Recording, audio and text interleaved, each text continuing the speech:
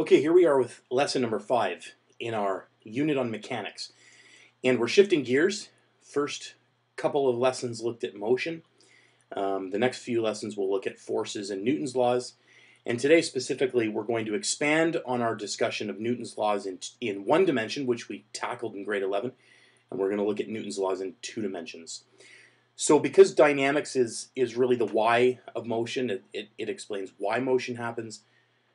And it creates the connection between forces.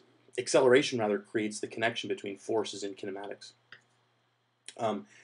Really, we're going to explain the cause of motion rather than what happens when something moves.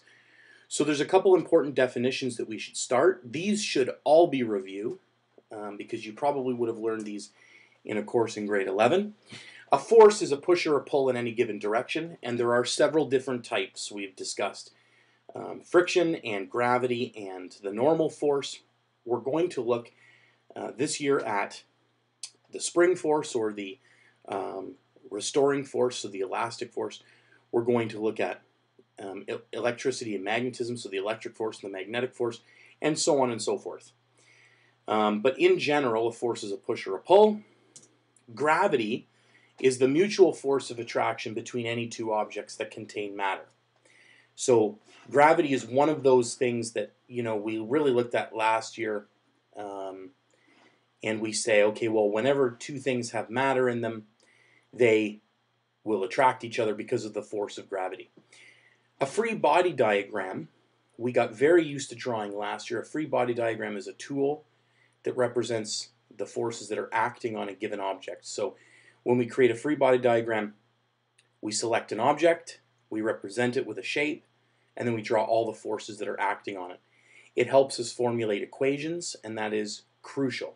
We're going to use them all the time, and so we're going to review how to draw these free body diagrams as we go through our first example. Newton's laws, then, to summarize, there are 3 of them, and they govern classical mechanics.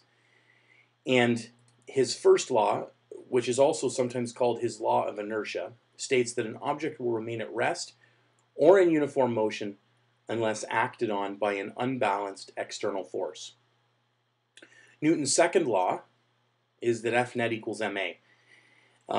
And if we want to describe this law in words, we could say that, okay, well, when you're looking at the acceleration of an object, that acceleration is directly proportional to the force, the unbalanced force that's acting on it, and the mass, and it's inversely proportional to the mass that's acting on it. So F net equals ma. It's, of course, where we start most of our problems using Newton's laws. Newton's third law states that for every force there's an equal and opposite reaction force. And we looked at this in depth last year in trying to identify action-reaction pairs. We'll do the same thing as we move through our course in grade 12. So now that we know those rules, we can describe forces such as friction, the normal force, and gravity. Those were the 3 main ones that we looked at last year, and let's recall them now. Specifically the normal force and static and kinetic friction. The normal force is really the force that you get whenever an object presses down on a surface or presses into a surface. It's the action force it's the reaction force for any action force that's acting with the surface. It's always perpendicular to the surface, and we kind of went through those examples last year where if you have a book sitting on the table, most of us can identify the fact that that book is pressing down on the table. Well, the book is also experiencing a force from the table. Right? The book is experiencing the force of gravity in the downwards direction. Well, it's not going anywhere, so we know that there must be an equal and opposite reaction force. That table has to be pressing back up on the book so that it doesn't move. Static and kinetic friction are, of course, tied to the normal force, and that's because we define friction as a force that's produced from contact between 2 surfaces. So because we've got 2 surfaces that are involved, here and here, we know that the normal force has something to do with the force of friction. We have two different types of friction. We have static friction, which is basically whenever two objects are at rest. It's the force of friction that's acting between them when they're at rest. Kinetic friction is the force of friction when two objects are pressing against each other but they're in motion. The coefficient of friction requires some definition here. It's simply the ratio between the normal force and the force of friction. So it's unitless, and the coefficient of friction really describes, it's a measure of the two surfaces that are in contact. Different surfaces will experience different forces of static and kinetic friction. And you would know that because, of course, certain things experience very little friction, perhaps a puck on ice, and certain things experience a lot of friction, such as, non-slip shoes and tiles in fast food restaurants, right? Certain places we want high coefficients of friction so that we don't slip around. Other places we want low coefficients of friction so that things do slip around. And this coefficient is a description of the two surfaces that are in contact. We use mu s for static friction. We use mu k for kinetic friction. And these are simply the symbols that we use to describe this variable. Let's take a look at a few problems that involve Newton's laws. We're going to look at their solutions. We're going to test using some algebraic vectors. So we're going to concern ourselves with vectors in I hat and j hat, just to save us some space and to save us some time. And always we're going to draw free body diagrams. So here's example number one. A barge is being pulled through a canal by two horses, as shown in this diagram, looking at the situation from the top down. Each horse, here and here, are applying a constant force of 5,000 newtons. This barge then moves through the water at a constant speed, and we want to determine the frictional force that's acting on this boat because of the water. So, let's take a look at what's happening. We need to draw our free body diagram. And in this case, we'll represent the barge by a circle. Horse 1 produces F1, horse 2 produces F2. And of course, the friction, we know, is going to be in a direction to oppose the motion. Friction always opposes slipping, and because this boat is not going to simply slip through the water, friction acts in a way that it is opposite to the motion of this boat. Okay. A couple of notes. Constant speed, as always, implies that acceleration is equal to 0. And this has implications when we attempt to define F equals ma, because really the sum of all these forces then, the sum of F1, the sum of F2, and the force of friction equals 0. So they're in balance with each other. And here's, of course, F net. Now, the difference between this year and last year is that last year, in a very introductory course in physics, F1, F2, and friction would have all been in one direction. So either the x direction or the y direction. But we can see these two vectors are not in just one direction. They're in both the I hat and the j hat direction. And so we need to correct for that. We need to figure out, okay, well, how are we going to sum up all these vectors? And of course, the answer is simply vector addition between these three vectors. So let's take a look at F1, and we'll take a look at F2. So here's F1. We know the angle that it's acting. It's at 40 degrees. That would have been something given in the problem. And we know its magnitude, 5,000 newtons. So the question becomes, can we resolve this vector into its I hat and j hat component? And the answer is, you bet we can. We simply take our sine ratio and our cosine ratio, and we can write F1 as 5,000 cos 40 I hat plus 5,000 sine 40 j hat. We'll take a look then at force 2. which is in a similar direction in x, the same direction in x, but it's in the downwards direction in j, which is a little bit different than force 1. And so because it has the same magnitude and the same angle, we can write F2 as 5,000 cos 40 I hat minus 5,000 sine 40 j hat.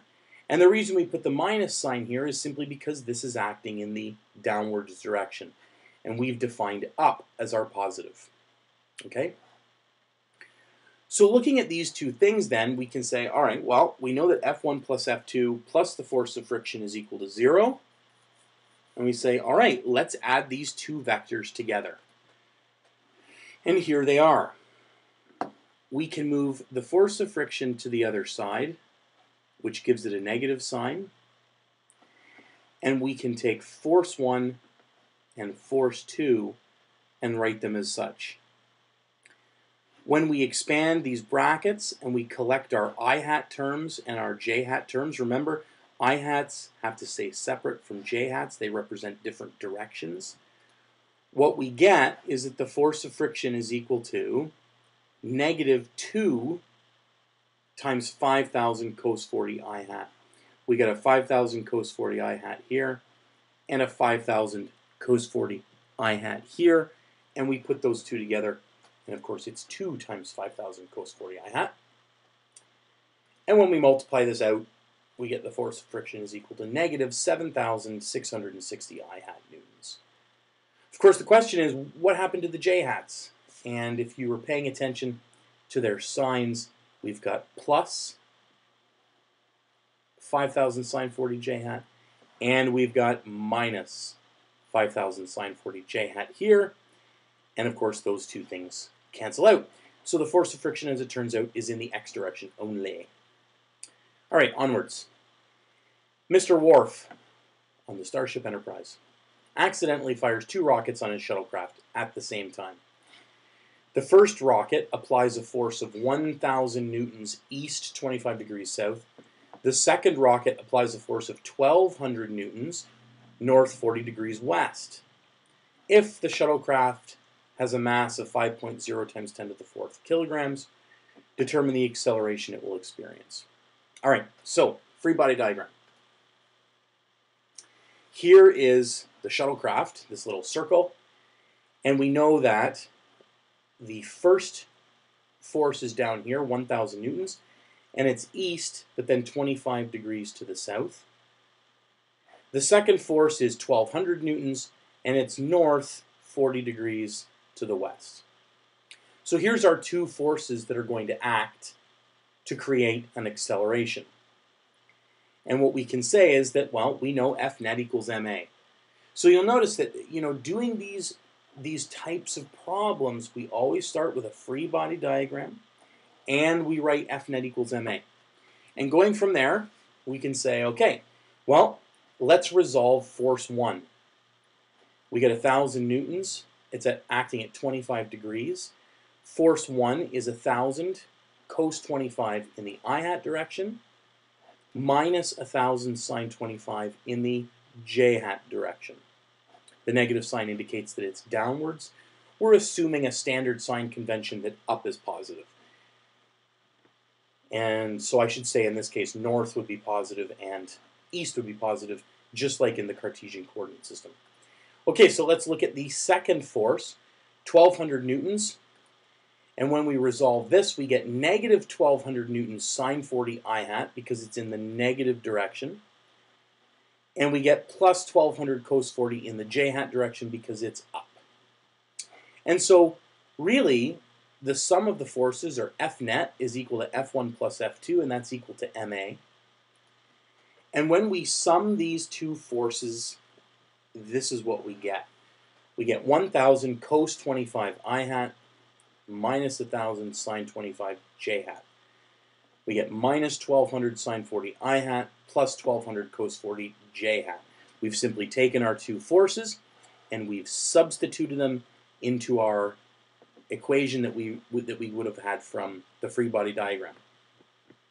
Keeping I hat separate and j hat separate, we can simplify. and we will arrive at 135 I hat plus 497 j hat is equal to ma. When we divide by the mass, watch what happens. We get basically 135 again. We have to keep I hat and j hat separate, and we get 2.7 times 10 to the negative 3 I hat plus 9.9 times 10 to the negative 3 j hat, and we leave it in meters per second squared. Because we're working with component vectors, we're not going to turn this back into a magnitude and a direction. All the information we have is in I hat and j hat. We, of course, could say what's the magnitude of this acceleration, and we would then go and calculate using the Pythagorean theorem. We could also say what angle is this acceleration acting at, and we could use that again. Use a triangle trigonometry, very simple triangle trigonometry, and find out the angle that this is working at. But we don't have to, and this is why we like I hat and j hat, because we can just leave it in this form, and we're done. All right, so example number 3 of 4, 2 blocks of mass 5 kilograms and 2 kilograms are placed in contact with each other on a frictionless horizontal surface. A constant horizontal force is applied to the 5 kilogram mass. Find the acceleration of the blocks and the magnitude of the contact forces between the blocks. Now, this is a one-dimensional force problem. But it's so important that I decided to introduce it here. This is a very standard action-reaction, Newton's third law type of question from grade 11. Very standard, but it's crucial. And for some reason, there's a lot of students in grade 11 that don't ever get this concept. And so I wanted to revisit this idea here and now to take a look at how we do these types of problems, because we'll probably see them again. Now, if I'm applying a force of 70 newtons here and I got a 5 kilogram and a 2 kilogram, these two blocks accelerate together because they're in contact with each other. The 5 kilogram block is going to push the 2 kilogram block along, and they're not going to do anything wonky. Like this 2 kilogram block isn't going to fly off in front. They're going to accelerate together as one unit. And we can exploit that to try and figure out their accelerations, because if they move together, they have the same acceleration. So we turn to F net equals ma. And we say, okay, well, if we look at these two things as a package, then m in this becomes m1 plus m2. And the force is 70 newtons. The mass of the two blocks is 7 kilograms. The acceleration becomes 10 meters per second squared. Simple enough. We've just determined the magnitude of the acceleration. We've also actually determined the direction of the acceleration. It's going to be in the same direction as the force. But now we need to turn our attention to the contact forces in between the blocks. So the first step is done. We figured out what the acceleration is. To figure out the contact force in between them, we now don't want to look at them accelerating together, because of course contact forces are equal and opposite. And when we look at them as a package, when we look at these two things as a package, any forces that are in between here just cancel each other out because they're equal and opposite. But if we look at each of these masses individually now, we can say, oh yeah, we've got a 70 Newton force acting on mass 5, but hey, we've got the contact force from the 2 kilogram block, F2, and he's pushing back in this opposite direction. So we can say, all right, well, let's do F net equals ma again, but only for this block. So here I've got 70 minus the force of friction from block 2 equals ma. A is 10 because I just solved for it up here. I can figure this out and determine that F2 is equal to 20 newtons. And it would be in the opposite direction to this 70 Newton force. Let's do a quick check, because if I found out that F2 is 20 newtons, then F5 the force from the 5 kilogram block had better be 20 newtons as well. Because if we're saying that they're equal and opposite, they better in fact be, and our math better work out.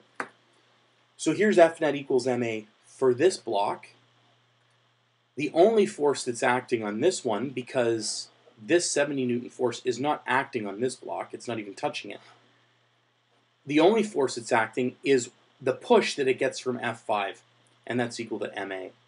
So this becomes very, very straightforward, and we get 20 newtons, which results from 2 times 10. And we can say then that this is good, because we know that F2 acted in the negative direction, F5 acted in the positive direction. Their magnitudes are equal. They're equal and opposite. That's a very standard example of a Newton's third law question.